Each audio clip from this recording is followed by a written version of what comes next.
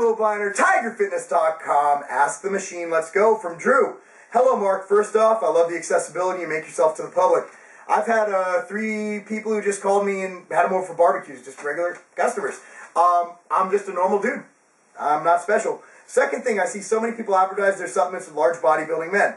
Looks great for marketing, but how do I know what to buy? I'm going to the gym now and trying new things. I'm on a Muscle Farm kick with their Facebook workout plans to have. I'm looking to get like everyone else, lowering body fat while increasing mass. I don't mind spending good money just as long as the product is worth it. Any help would be kind of you. Thanks in advance. Supplement questions, I'm pretty simple. Start with the basics. Whey protein, because it's protein, it's easy, and sometimes it's just better than eating a chicken breast. It just tastes better.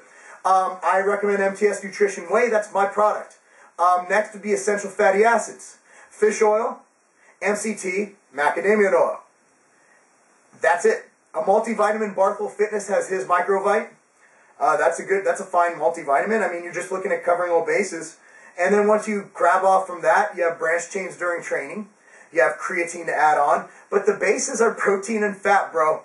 Go for what's real, go for what works, and go for the macronutrients. As far as Muscle Farm, I have nothing wrong with those guys. I think they're fine, and I think their product quality control is probably right up there with everybody else who's a respectable company. I've been friends with those guys, so yeah, I trust them as much as I trust anyone. This is Mark Lobliner, TigerFitness.com. Ask the Machine, MachineTrainingGear.com. Peace out.